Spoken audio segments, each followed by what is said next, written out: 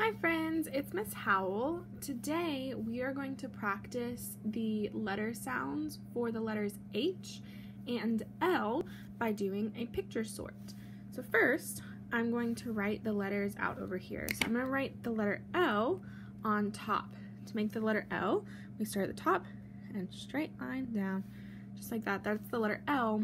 The letter L makes the sound O.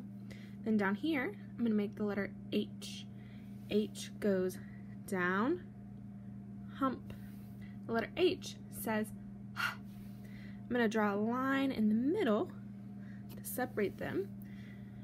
And now we're going to take a look at the pictures and decide if the pictures should go with L, O, or H. All right, first picture is hook. Does hook go with L, O, or H? That's right, hook says.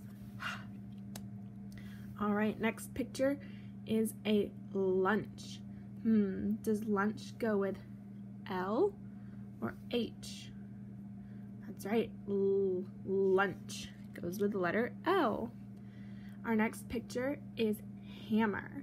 Should hammer go with O, L, or H? That's right, hammer goes with hammer, H. All right, next we've got lips. Should lips go with L, O, or H? That's right, lips go with the letter L. Next we've got a hat. Hat. That's right, hat goes with the letter H. We've got a picture of leaf. Leaf. Or ooh. That's right, it goes with ooh, L. All right, next we've got heart. Aw, I love hearts. They show us that we care for each other. So should heart go with H or ooh, L? That's right, heart is H. All right, next we have lemons. Lemons. Should I go with L or H? That's right, lemons goes with L.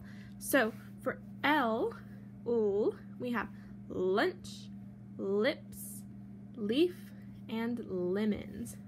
For H, we have hook, hammer, hat, and heart. They all start with the H sound.